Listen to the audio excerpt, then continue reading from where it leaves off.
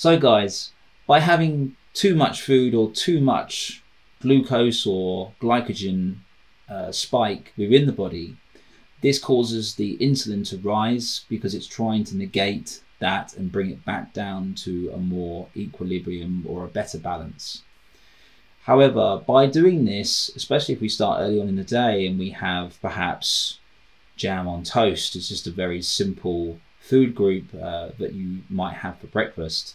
There's a lot of sugar in there which is going to cause the insulin to spike very quickly because it's a simple form of food, it's a simple carbohydrate.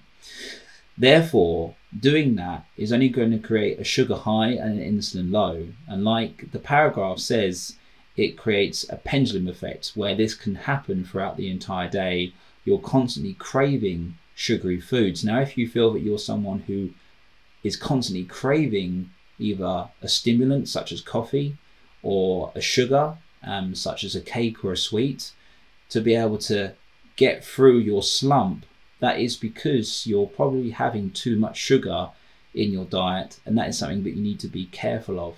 Not only will it put on a lot of body fat and it will also continue to put on a lot of weight for you, it will also start to affect your mood and your balances or imbalances rather of insulin levels. The best solution to avoid doing this, even if you already have diabetes, is to balance your quick release sugar intake with better food choices, less sugary food and drinks in one go, and more exercise.